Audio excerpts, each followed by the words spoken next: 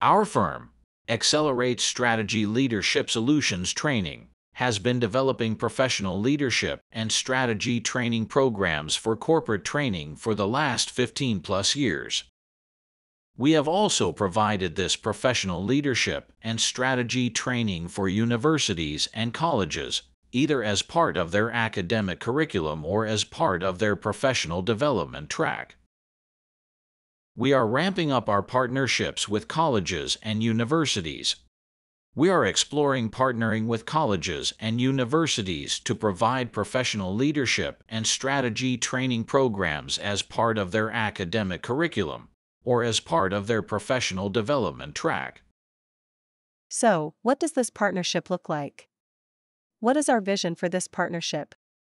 At Accelerate Strategy and Leadership Training, we see two key tracks for partnering with colleges and universities for leadership and strategy training. First, guest lectures. These lectures to students in your business management and leadership programs are a great way for students to hear from someone with decades of experience in the fields that they are preparing to enter. Dr. Murray does an excellent job in connecting academics to the real world on the job realities. Students who attend these guest lectures always comment about the amazing insights they get into what it will take to succeed in the world of entrepreneurship, business management, and leadership. Dr. Murray can present his lectures in departmental seminars, conferences, in a course where the content for that day's course is presented by Dr. Murray, or in a career fair. Also, Dr. Murray has presented in university research days, where he speaks, not only to students, but to faculty, staff, and other professionals. Dr. Murray's guest lectures can also be in the form of a graduation commencement keynote address or addressing the graduates in a departmental celebration of their graduation. Of course, how and where Dr. Murray shares his guest lectures with your department is up to you. You can be as creative as you want to be in how Dr. Murray gets to share his experience, expertise, and insights with your students, faculty, or staff. They could be virtual, in person, or a hybrid presentation.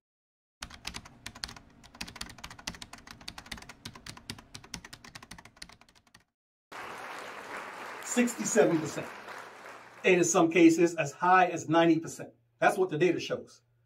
67 to 90% of leaders, managers, and teams that have a strategic plan fail to implement that plan and thus fail to reach their goals and objectives. It is a true statement in business that the organization, the business owner, that can out-innovate the competition generally is the one that leads the pack. Elon Musk and Tesla.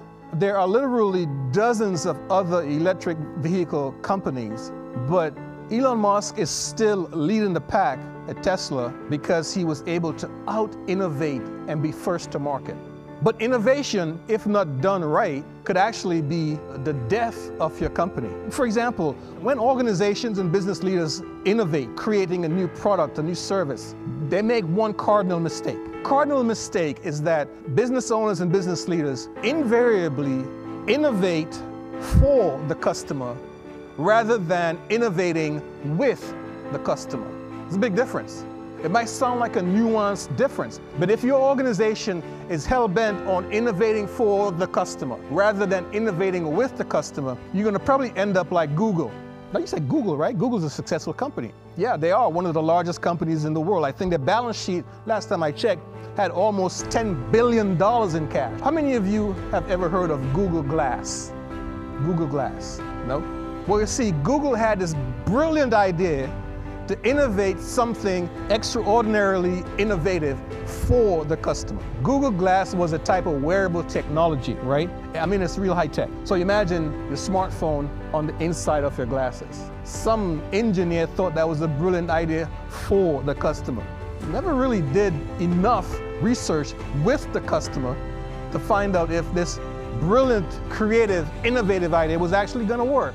But needless to say, the fact that none of you here are wearing a Google Glass, or half of you have never even heard of it, tells you that it did not succeed. It was innovating for the customer rather than with the customer.